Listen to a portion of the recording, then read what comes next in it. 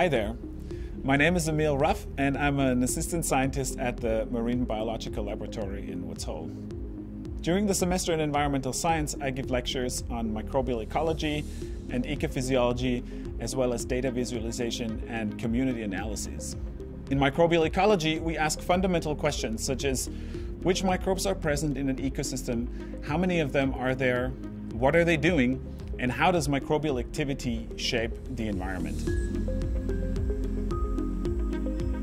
To answer these questions, we use a broad array of methods, including fieldwork, sequencing of genetic material, cell staining, microscopy, chromatography, and mass spectrometry.